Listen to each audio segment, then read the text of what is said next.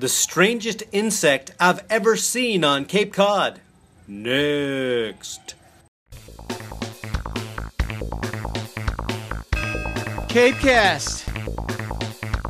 Howdy folks, Eric Williams here, and I was just minding my business on the front porch the other day when this little fizzy, buzzy, busy animal started zipping around the flowers, seemingly in love with my phlox. Must be a hummingbird, I thought, but it looked so strange and wicked tiny, even smaller than a hummingbird, maybe an inch or so long. Turns out it was a hummingbird moth, also known as a clearwing moth. According to Mass Audubon, their wings beat so fast they're nearly invisible, and they use a straw-like proboscis beak kind of thing to feed on flower nectar. Sounds delicious.